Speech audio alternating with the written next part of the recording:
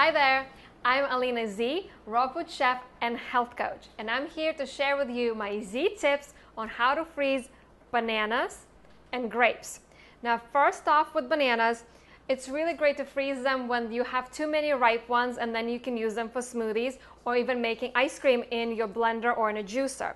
The Z tip here is once you peel the bananas, take a Ziploc bag and place them flat into the Ziploc bag, and that way you're ready to take them out at any time.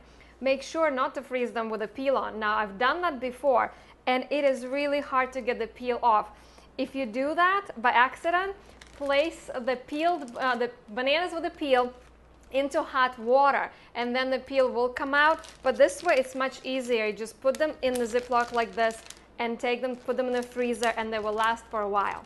Now, my Z tip for getting the grapes to be frozen.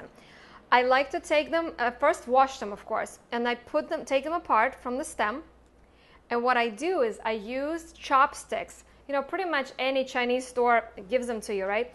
And then you put them on this chopstick. No need to buy skewers or anything, or you can use toothpicks if you want, and freeze them just like this. You can make little kebabs, and they're really great for kids. And when you're traveling, like if you're on the go, you're taking a road trip during the summer and it's hot outside, you can get these little frozen grape kebabs and you can snack on them instead of ice cream. And it's great to hold on a stick so that it's like a popsicle.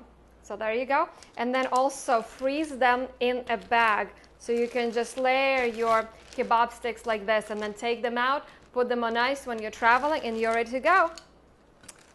Cheers to your health!